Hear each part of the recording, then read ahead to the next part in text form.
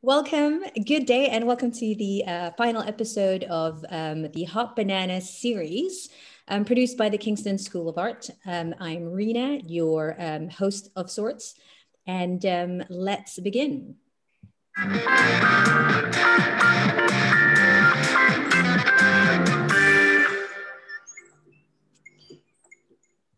So that introduction was created by one of our second years, and just a bit of ident to give a flavor as to what we're doing today. And so yes, it's called Hot Bananas. Who knows why? We're just something that's worth talking about and nutritional in terms of creative diet. The topic this week, well, today, is intersectional identities and power. And what does that mean? And our lovely guests. The images there are there for a reason. Normally, I give our guests like crazy titles rather than their official paying job titles. But because it's identities, I'm just going to go with who are you and show me your ID. So that will be Sinead, Chris, and Aste. Job titles as displayed, creative minds for our interest. And the mechanics will be as follows. For the next 30 minutes, each guest will have 10 minutes to reveal an object or a thing that gets them talking about other things related to our theme.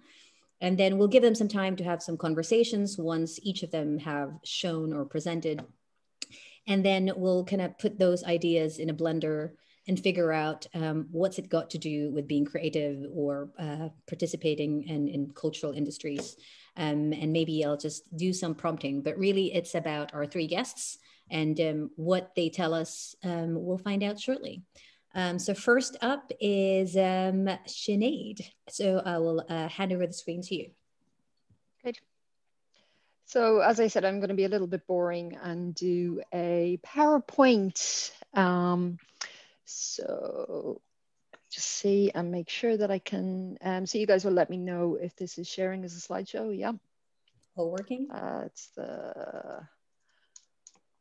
Okay, so this is me, and this is my cultural object, which is a garden gate. So I'm going to come back to that.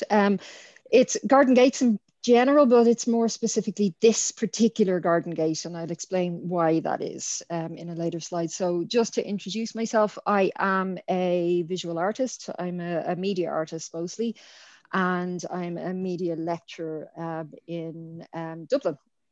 And I'm currently in the second year of a practice-based fine art PhD. So this is hopefully not too academic, but it's kind of to do with my research and what I'm making and stuff at the moment. So that's what I'm going to be talking about. So this is the original title of my PhD, which was towards intraactive entanglement. So I'm looking at intersections of art, the body, and a term that's very often used called antidisciplinarity.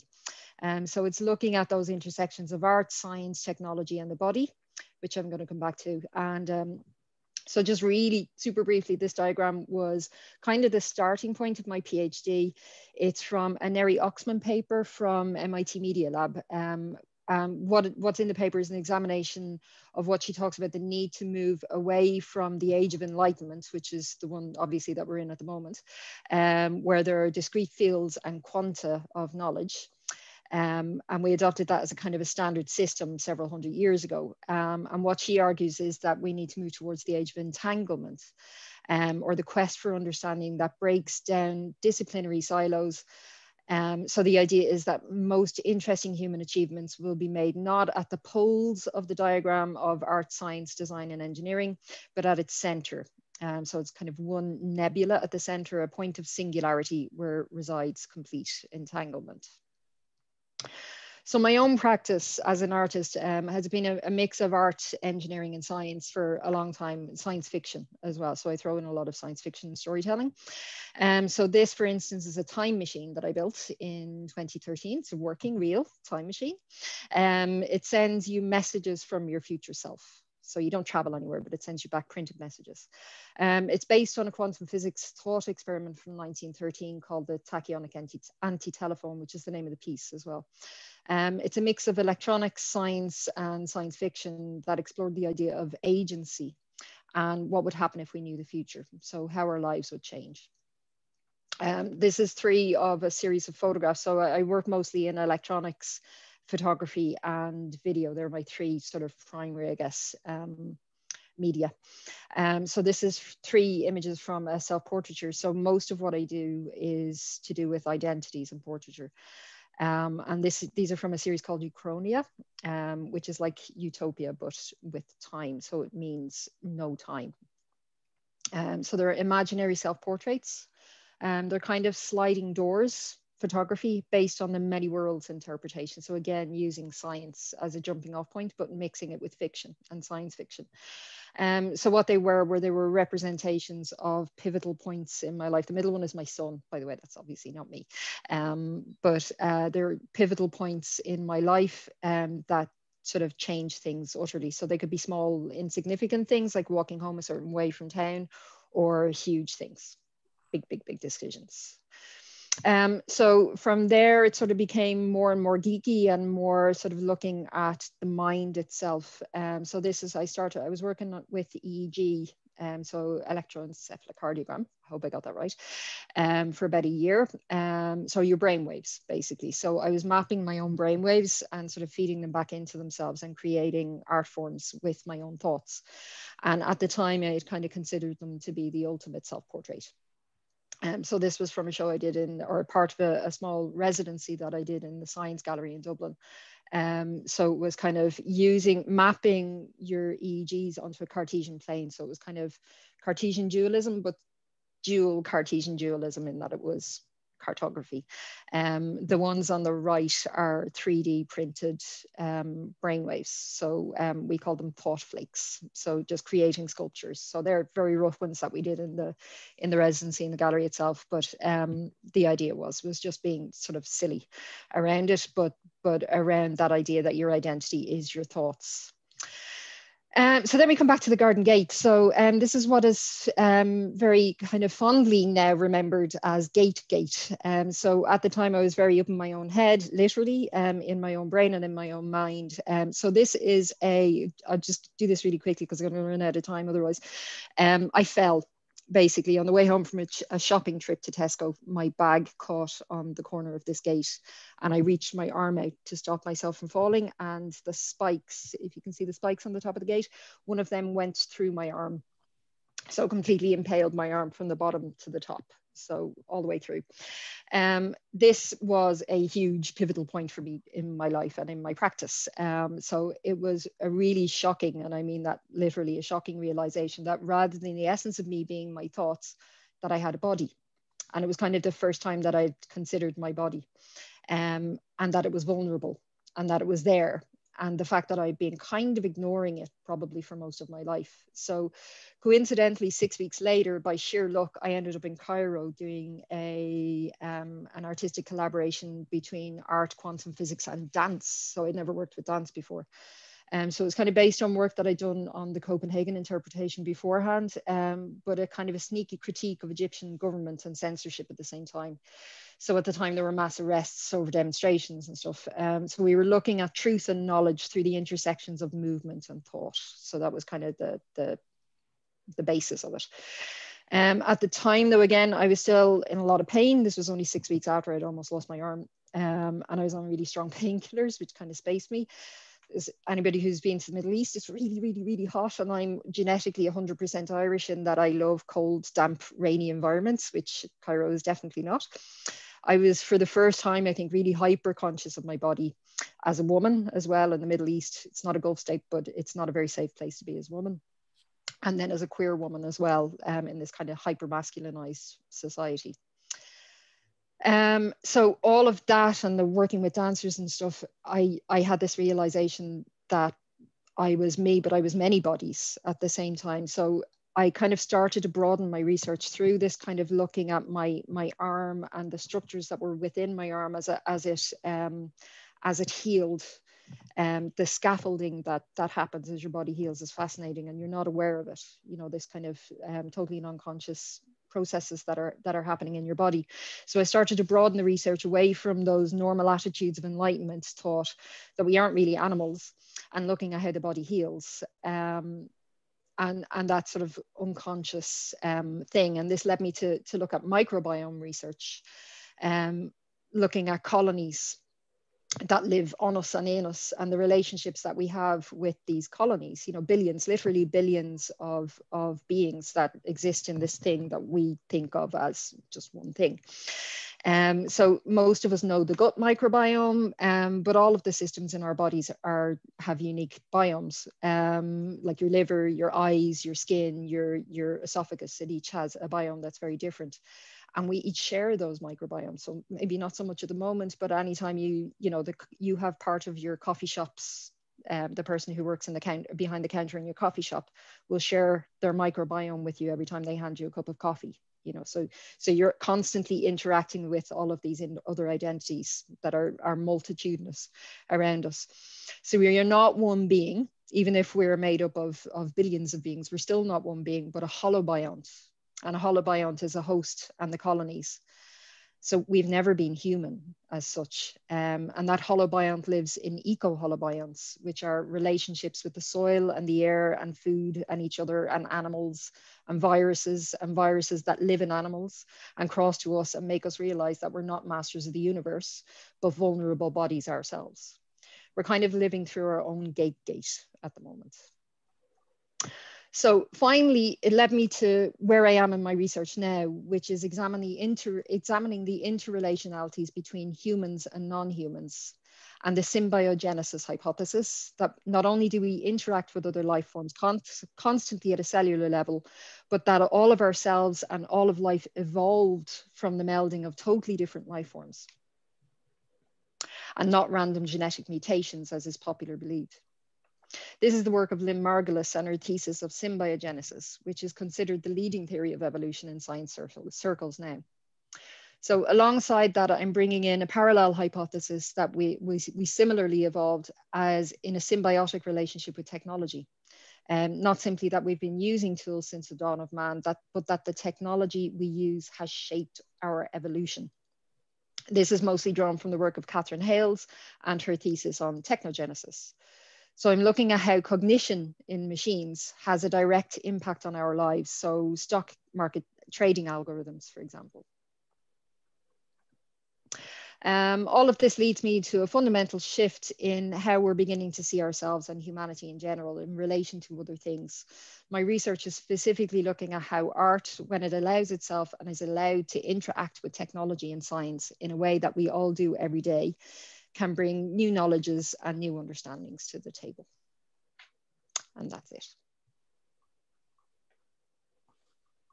Okay, thank you, Sinead. So lots of brain food there. I'm sure that Aste and Chris have some thoughts to say, but we are just gonna park that for now and store it in a bag that we're gonna unleash afterwards. So I guess tag team, I'll hand it over to you, Chris. Great, tough act to follow. So I guess, I mean, I love to busk, right? So I haven't prepared anything quite in the same way. And I guess just looking, can you just remind me of what the topic actually is? Intersectional identities and power. So I haven't explored the power bit as much, but in terms of intersectional identity, this is an interesting one, so bear with me. So the object that I brought is this, okay? It's a disc. All of you young people won't know what these are. It's the save button, mate. Why have you got the save button framed? How information used to be stored in like the last millennia or whatever. But like, what's on the disc, right? That's the important part. So for me, when I was like 16, 17, actually earlier, sort of 14, 15 in Newcastle, and I was growing up, there was a musical sort of culture explosion in London called drum and bass or jungle or hardcore, depending on who you're talking to and what they consider across the music. You would probably will have heard of it. You'll be listening to Hospital Records or like whatever the modern iteration of it is. This particular disc has the data that basically Dom and Roland, who's an artist, used to write The Bells, which was a relatively important record for me. It's an important artifact just because I kind of own something that fundamentally formed part of my identity. Where am I going with this? So I guess the journey that I want to kind of like talk around to do with this disc is the fact that, and this is pre-internet, right? So there was a time where you could hear, like the UK was a bit like a pond, and music, you would chuck a stone in at one end and it would eventually, over a huge, inordinate amount of time, ripple through the country. And I think time's a context thing that's important for this story, because once upon a time it was really hard to get this music. It was really hard to find out about it. But something fundamentally shifted in me when in 1996 I heard a record called Pulp Fiction. I was like, I have to be a part of this. I have to understand this culture. I gravitated to it for what reason I have no idea. West Indian culture and...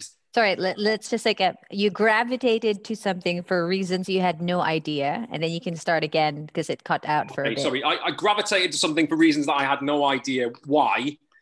Being a white kid in the northeast of England, and then suddenly basically wanting to understand the entire history of bass music culture, I can't really put anything on it that kind of has any tangible sort of like reason to why. I just loved it. And what I was acutely aware of was like, I didn't understand what this stuff was. I didn't really know like what had formed it, why it was interesting, but it was pretty much, when you dig into the history of it, it was, in terms of a musical movement, it's probably the most important thing that's happened in the UK musically since punk. And then since then you've had grime and you've had drill and you've had like loads of other things. What I'm getting at is like, this fundamentally changed my identity and who I was. Before that I was into heavy metal and I was kind of like listening to pop music, I guess. And there was basically this single point in time where that all changed. And then I knew I had to move to London, because that was the epicenter of the music. And I kind of made that decision when I was 16. And I think what fundamentally happened through experiencing that music and kind of starting to dig into it and learn about it was it changed my identity forever. Because not only was I driven geographically to move where I was, I also felt like I had to learn about it. And then I became committed to collecting and writing and DJing. And it sounds corny because it's kind of like, in the 90s there was an explosion of DJs, and it was kind of, you know, the UK had gone through the rave years and the M25, and then suddenly club culture basically commodified what was a whole underground scene, then got monetized. And I think this particular form of music and the stuff that's contained within here is kind of culturally important, but in a way that it had a genuine effect on an entire generation. And I think to go a little bit deeper, and this is where I get into my Goldsmiths phase, there were elements of the Windrush trapped in this. There were elements of what it meant to be multicultural Britain trapped in this music that, for me, again, just to take it back to me from an identity perspective, I didn't know what a rewind was when I was 16.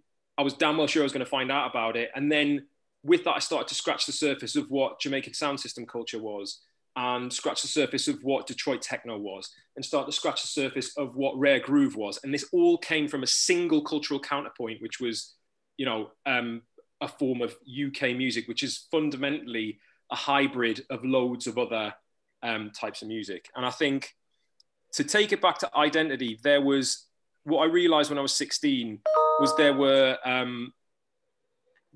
rules, and there were almost like a subculture that was attached to this sound that I then had to learn and codify and become a part of. And it's like, I'll geek out on this for ages, but I don't think there is I don't think, I mean, I might be wrong, but I feel like it's not the same anymore because music's so accessible now. Whereas in the 90s, sort of like in around 1996, 1997, there was a hierarchy and an attainable, there was basically a supply and demand issue around how you could get access to this stuff. You know, pre-Spotify, owning a record or owning something that was a cultural artifact meant that it had status and meant that it was important. And I think from an identity point of view, you were either a practitioner, you were like either part of it, or you were on the outside. And I think like I had to be on the inside. And I think that fundamentally what I'm getting at is it changed the way that I thought about things. It changed the way that I thought about myself. It changed the direction of travel for where I wanted to take my life. And it was all down to hearing one particular tune.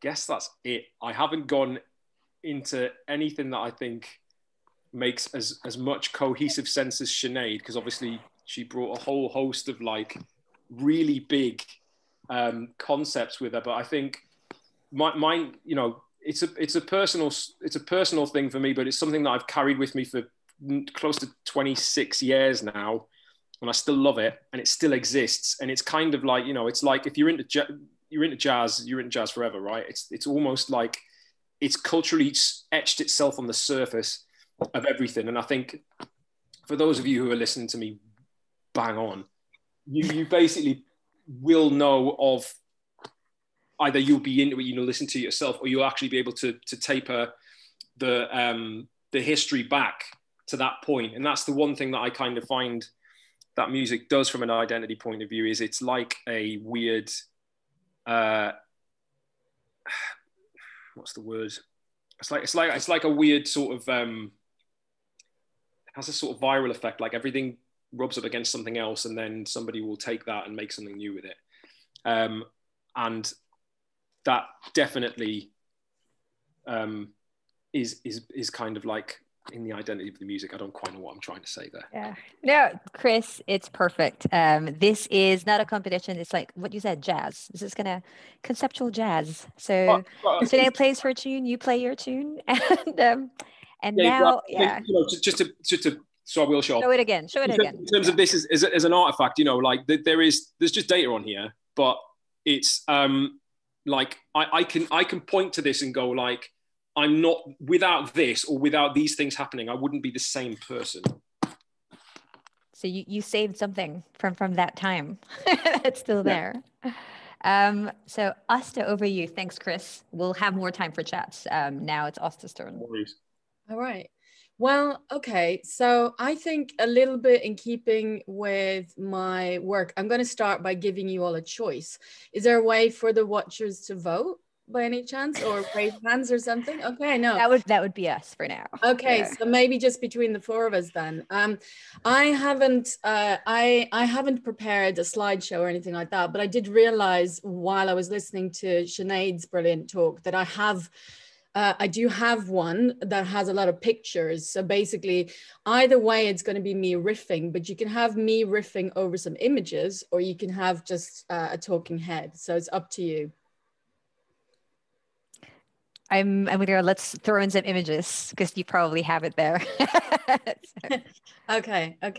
Yeah, is that okay? You have the casting vote. Okay, so in that case, let me share my screen with you. I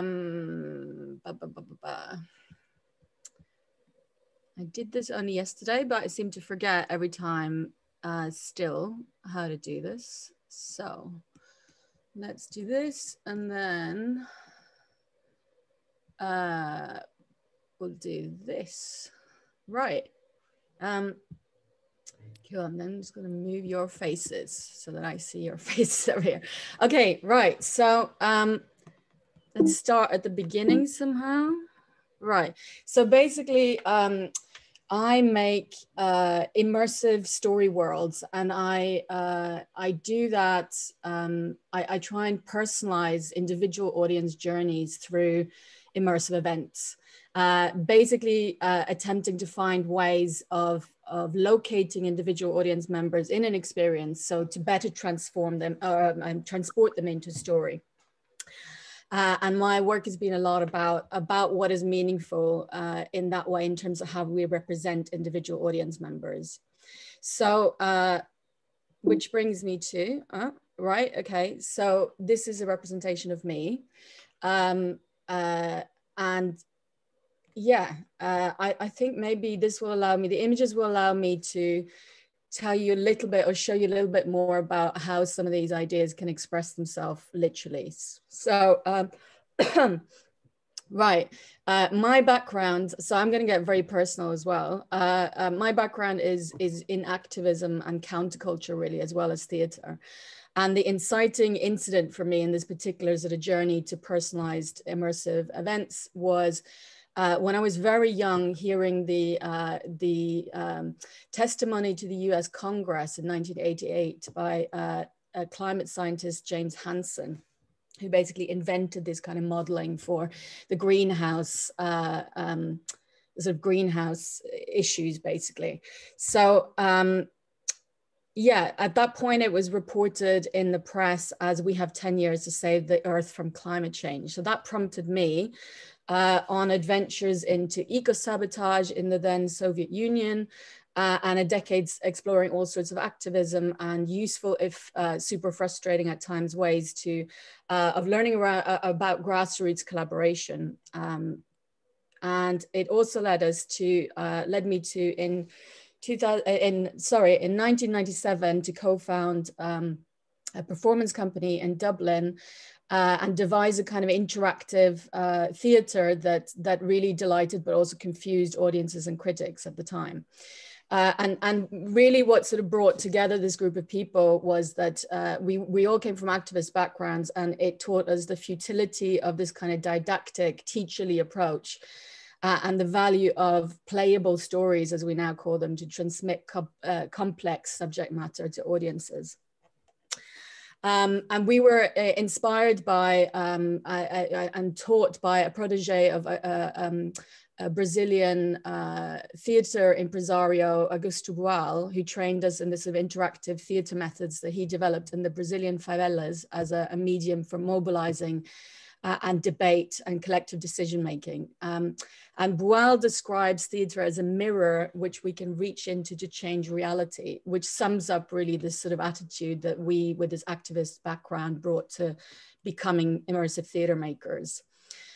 We also brought this approach into festival culture, and we created an underground amphitheatre in Glastonbury that has now been running since 1998.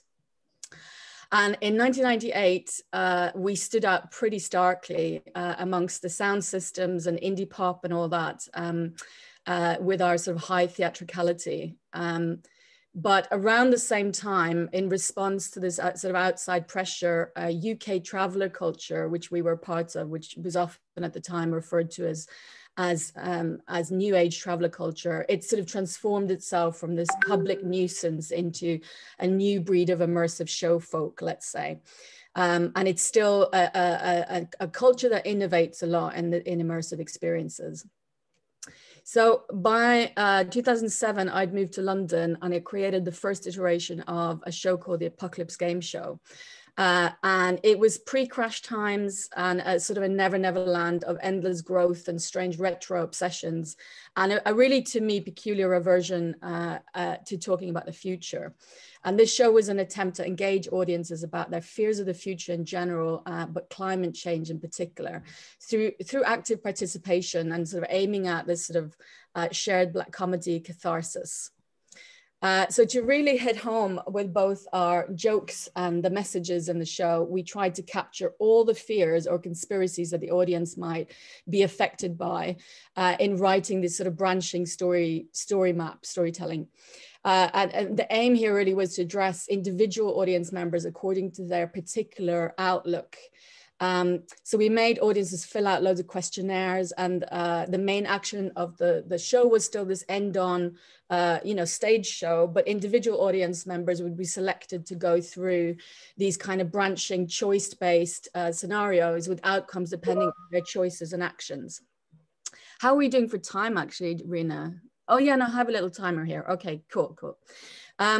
So yeah, the best part of doing this was making individual audience members' fears, beliefs, and actions the central focus of this experience, and staging those responsive scenarios to make players comfortable as well, and interesting for the rest of the audience to watch as well.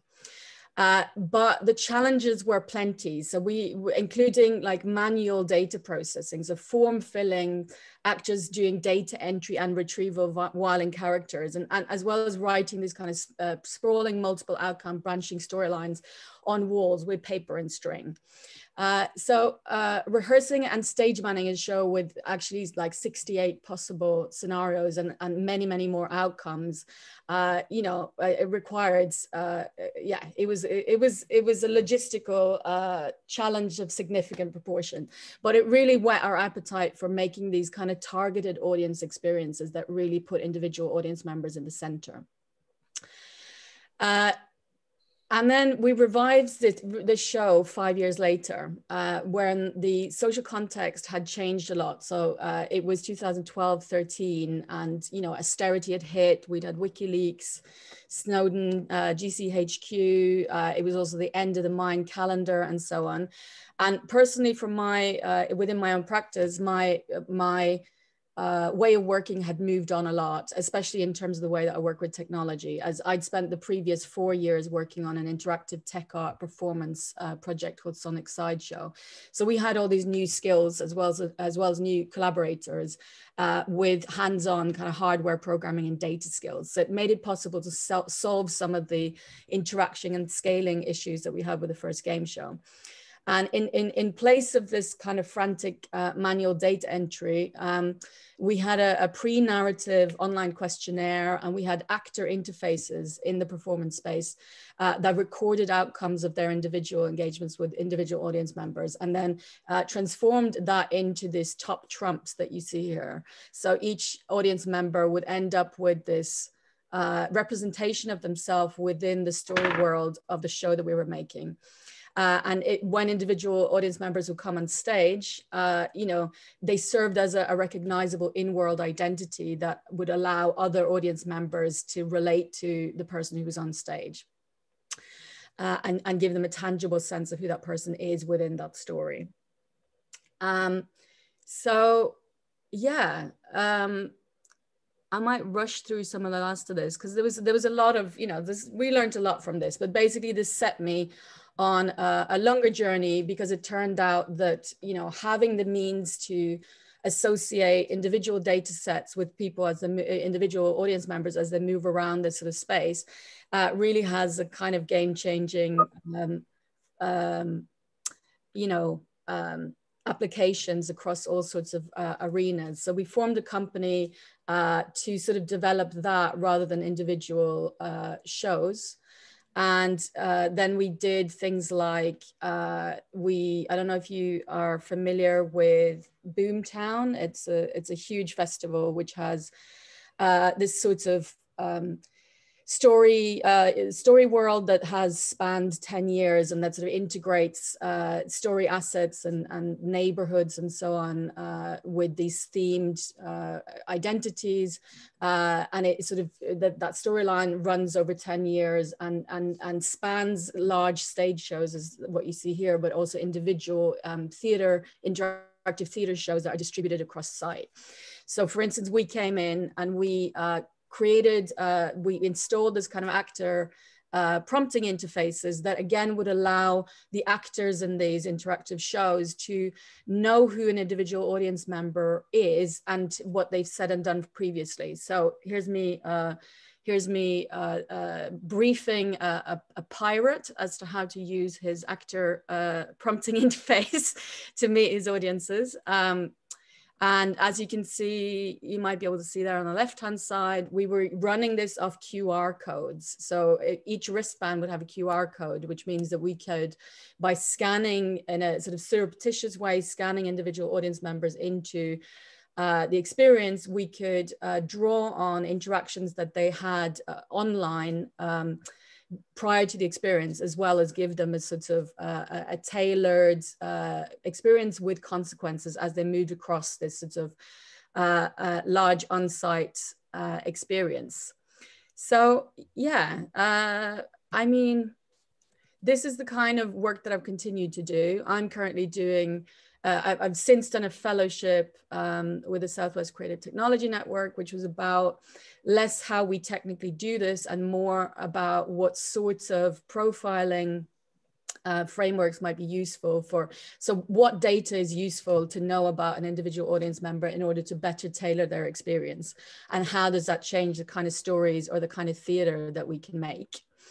And I've applied that across all sorts of different work. And I'm now doing a practice-based PhD as part of Story Futures as well, that further investigates this. So hopefully that makes some sense. I sort of tried to race through what would have been a much longer slideshow, but some of this stuff that I'm talking about, while it's actually technically quite simple, I know it sometimes can be hard to convey what I actually mean by it. So people tend to assume if I'm talking about adding a data layer to performance, they tend to think that I'm going to say that people are using their phones in some way, or that I'm involving AI or something. But really what we're doing is feeding, we're just setting up a situation where audience members are dealing with better informed humans. So the technology itself is discrete. So it's a way to leverage data and technology to improve human to human interaction in physical social spaces. Great. So that is, yeah, so that's Aste. And because now we have three, I think before, I'll just remind the kind of everyone, or just a few, what you offered, what the offers have been. So we have gates, but related to an injury. We have a floppy disk. What's in the disk? What's the data? And then Aste, I think because it was the starting point for your stories, the greenhouse effect, the whole, like, the planet's gonna die in 10 years time. So what do we do next? So that's just a refresher of your social objects and the stories related to it. And I guess now I'll pass the mic to the three of you, because I'm sure you have like some ideas of like, oh, that's so cool or something. So I'm over to you three.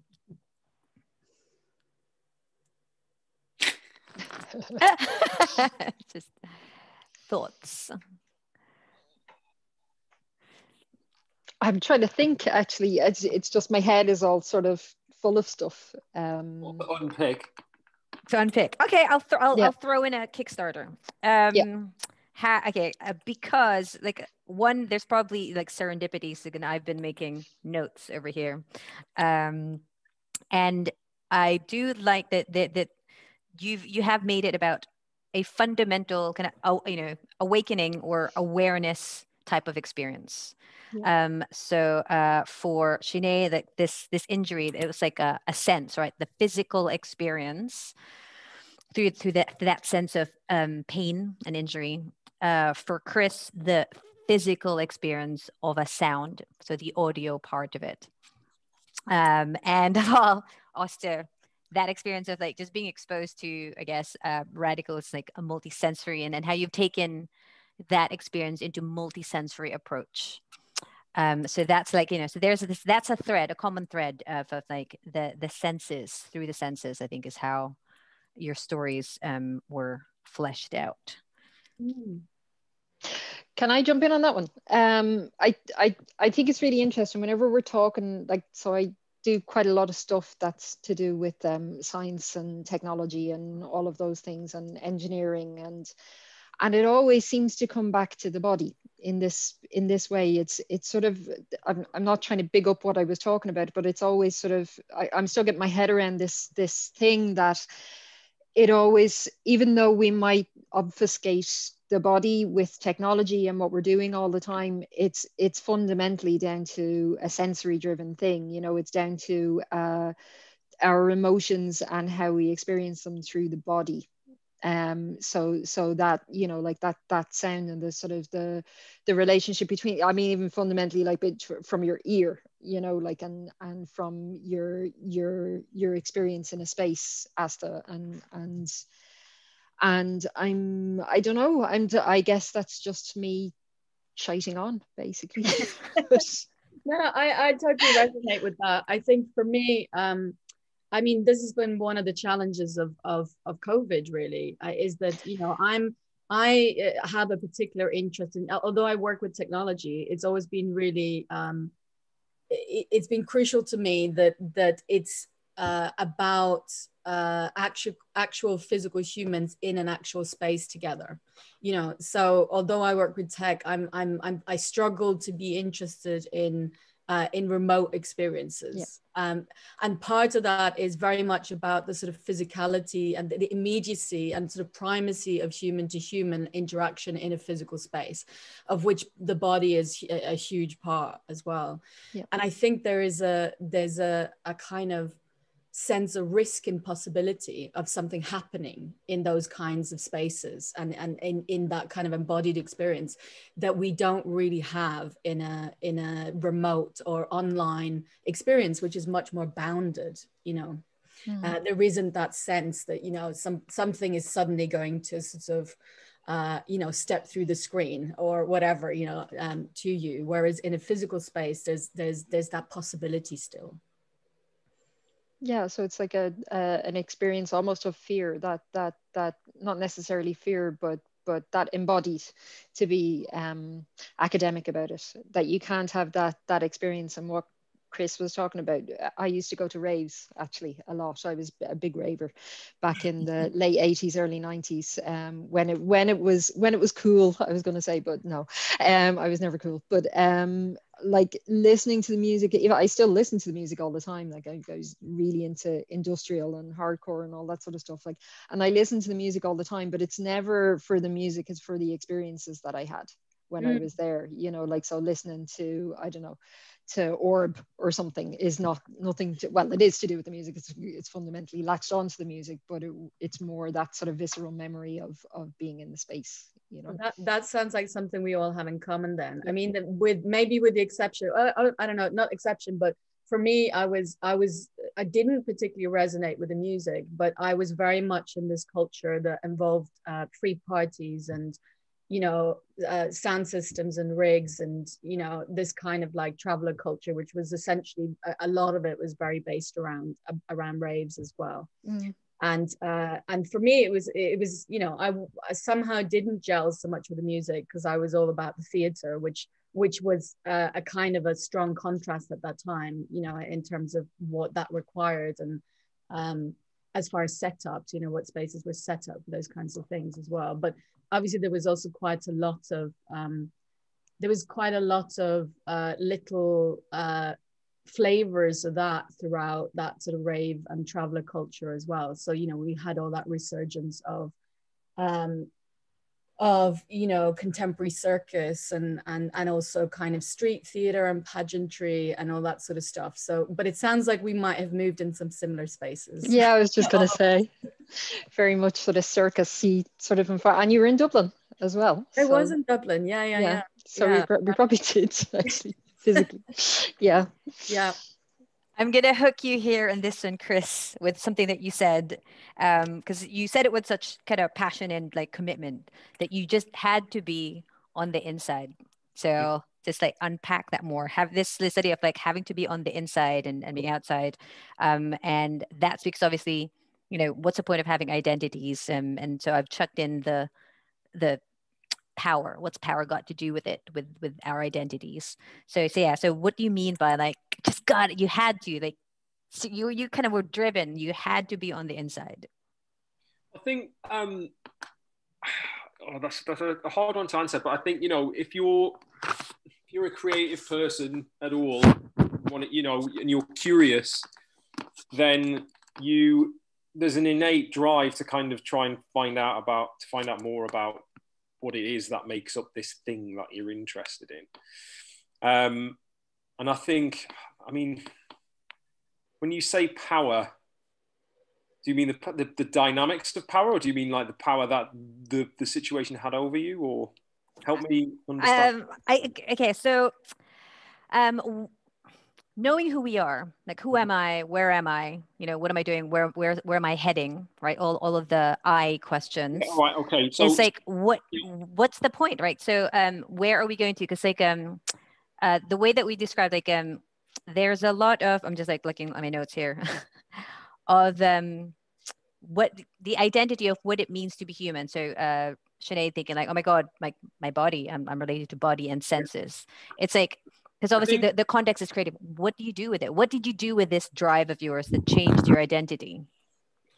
I mean, the thing is, it's like what I'm talking about fundamentally shifted the way I dressed. It shifted the vernacular that I would use. There was, you know, because we're talking about a musical movement that had ritual attached to it, they were the things that I wanted to understand. And I think that's where it exploded the myth of who I was a little bit at a very personal level, right? It was kind of like, it was visceral. It was kind of like the music itself had a sound, but then there was what dubplate culture was. So cutting the music to an acetate so that a DJ could play it, and it was an exclusive object that 7 or 8 people in the country might have had, then created this whole mythos around the music. And it also created to stuff that that, you know, Aste and Sinead were talking about, whether it was Spiral Tribe or whether it was like, you know, sound systems that you might hear a particular sound and go and find and seek it out. It's like, it just became bigger than hearing a track on the radio. It was like there was this whole curtain that got pulled away, and that fundamentally for me, I was, you know, I had to be a part of that. I had to be a practitioner in it. I wanted to be a practitioner in it because I enjoyed it for what it was. And then unpicking what the rituals of this, you know, musical movement was, in the same way that it relates the same way to probably any musical format to a degree, punk or like, you know, pirate radio to a certain degree. But I think my exploration of identity is very much how I feel about things and how it made me perceive the world, versus I think you guys have talked at length about what your actual, where your identity is held and how you kind of like your body as a vessel and things like that. So I realize I might have been particularly navel gazing about my story around which is what it is. It's all navel. Isn't it all navel gazing? That's the paradox of it all, right? Because it's kind of like, it is completely like what I define myself is like a mixture of music and morality and like all this sort of stuff wrapped up in one. This, for whatever reason, this particular thing that I discovered, because it is made up of tons of different things, just ticked every box that kind of made me go like, this is me. I don't know how, but it is. It's really interesting to me because to me it sort of I chime a lot with what you're saying, and I feel like my story or the way I'm sort of my entry point into it is also very personal.